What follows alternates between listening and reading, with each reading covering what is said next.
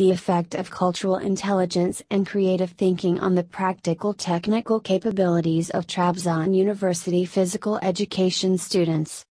This article is written by Ala Faden. The purpose of this research was to investigate the effect of cultural intelligence and creative thinking on the practical technical capabilities of Trabzon University physical education students.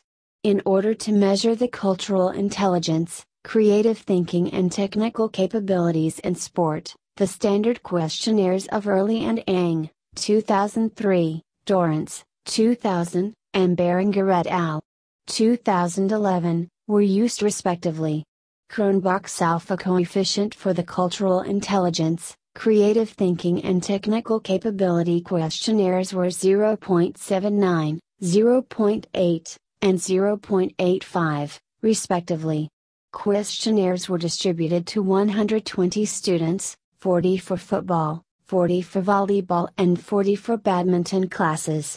The findings shows that cultural intelligence and creative thinking have a significant positive effect on the technical capabilities of Trabzon University physical education students in all three football lessons: foot technical capability, volleyball and badminton, hand technical capability. Also, cultural intelligence and creative thinking have a significant positive effect on the technical capabilities of football classes, foot technical capability. Cultural intelligence and creative thinking have a significant positive effect on the technical capabilities of students in volleyball classes, hand technical abilities. Cultural intelligence and creative thinking have a significant positive effect on the technical capabilities of badminton classes, hand technical ability.